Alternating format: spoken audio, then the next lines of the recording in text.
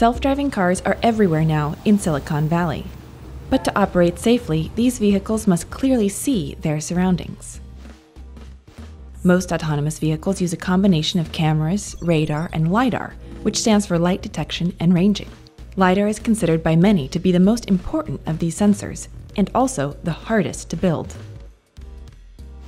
To understand how Lidar works, think of a bat using echolocation to perceive its surroundings. Lidar does the same thing, but using laser beams.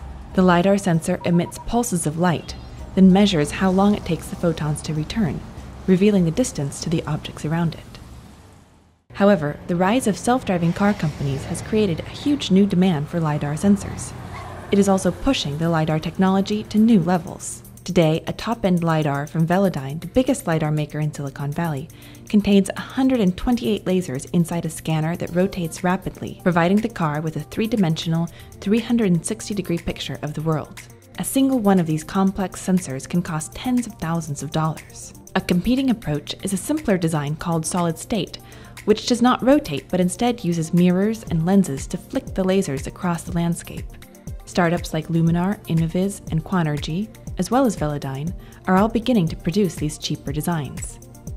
High demand means Silicon Valley has been experiencing a Lidar shortage, with wait lists that stretch for months. If driverless cars are ever going to become truly widespread and economic, developing an affordable, high-definition Lidar will have to happen first.